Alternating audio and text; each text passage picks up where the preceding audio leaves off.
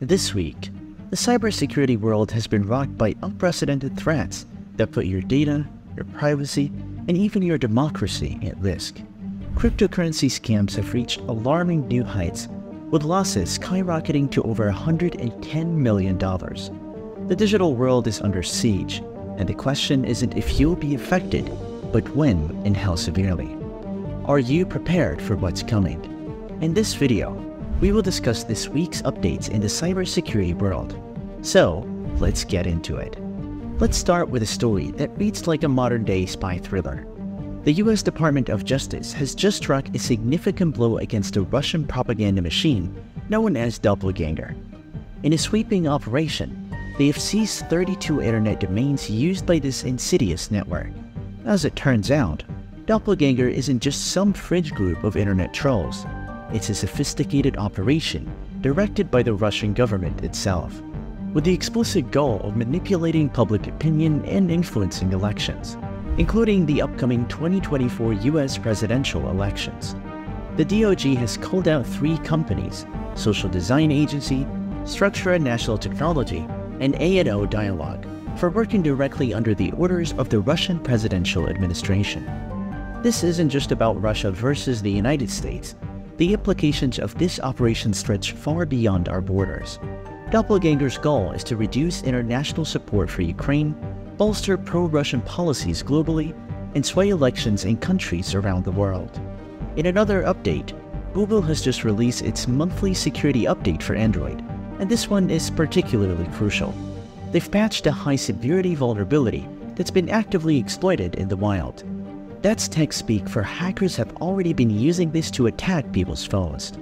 The vulnerability, known as CVE 2024-32896, allows attackers to escalate their privileges on an Android device. In simpler terms, it's like finding a secret passage that lets you bypass all the locks in a building. Once exploited, this flaw could give an attacker control over your device, potentially accessing your personal data, messages, and even financial information. And here's the worrying part. There are indications that this vulnerability may have been under limited targeted exploitation. In other words, sophisticated attackers may have been using this flaw to target specific individuals or organizations. Next up, we meet Hedmir, a hacktivist group that's been exclusively targeting organizations in Russia and Belarus. Now, you might be thinking, hacktivists attack in Russia? Isn't that a good thing? But as we'll see, the world of cyber attacks is rarely black and white. Hedmir has been active since 2023 and has used some pretty sophisticated tactics. One of its favorite tricks is exploiting a vulnerability in WinRAR, a popular file compression tool. This flaw, known as CVE 2023-38831, allows it to execute malicious code on a system just by getting someone to open a specifically crafted archive. It's like hiding a Trojan horse inside a seemingly innocent zip file. They're strategic in their targets, going after governments, transportation systems, energy companies, and manufacturing plants. And here's where it gets interesting. Unlike some hacktivist groups that are all about maximum damage, Hedmir has a profit motive.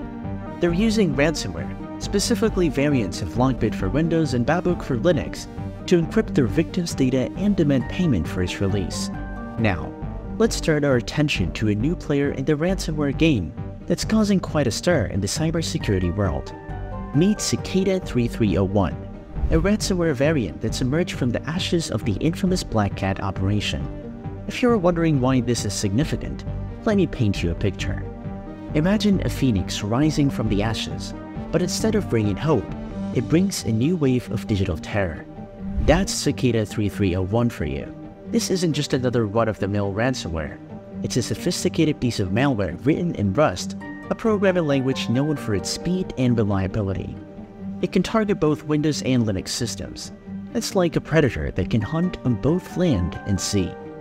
What makes Cicada 3301 particularly concerning is its apparent focus on small to medium-sized businesses. These are often the companies that lack the robust cybersecurity measures of larger corporations, making them prime targets. The ransomware exploits vulnerabilities to gain initial access, and then uses the compromised user's own credentials to spread throughout the network. It's like a digital burglar using your own keys to ransack your house. But Cicada 3301 doesn't stop there. It goes to great lengths to cover its tracks, deleting shadowed copies, disabling system recovery, and even clearing event logs. This makes it incredibly difficult for cybersecurity teams to investigate and recover from an attack. It's as if the burglar not only robbed you, but also erased all the security camera footage. Now, let's shift our focus to a different kind of digital threat. The US Federal Trade Commission has reported a staggering increase in losses from Bitcoin ATM scams. We're not talking about a small bump here. We're looking at nearly 10 times the amount lost in 2020, totaling over $110 million in 2023 alone. In 2024, it's already shaping up to be another record-breaking year, with $65 million lost in just the first half. The scammer, often posing as a government official or law enforcement agent, contacts the victim with an urgent warning. They claim the victim's accounts have been compromised and that they need to protect their savings by depositing cash into a Bitcoin ATM. It's a modern twist on the classic "your bank account is in danger" scam, but with a high-tech veneer that makes it seem more legitimate. What's particularly troubling about these scams is who they're targeting. The FTC reports that adults aged 60 and older are more than 3 times as likely to fall victim compared to younger adults. The median loss? A whopping $10,000. That's not pocket change. For many, that's a significant portion of their savings. Once the victim scans the QR code provided by the scammer and deposits the cash, that money is gone. Unlike traditional bank transfers, cryptocurrency transactions are irreversible. It's like handing over your life savings to a stranger on the street. There is no getting it back.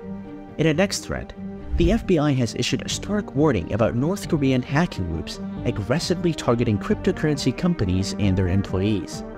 These North Korean groups are particularly interested in companies dealing with cryptocurrency exchange-traded funds and other related financial products. Why? Because that's where the money is. In the digital age, cryptocurrency represents a new frontier of wealth, and these hackers are the modern-day bank robbers. These attacks are incredibly hard to detect, even for those with advanced cybersecurity knowledge.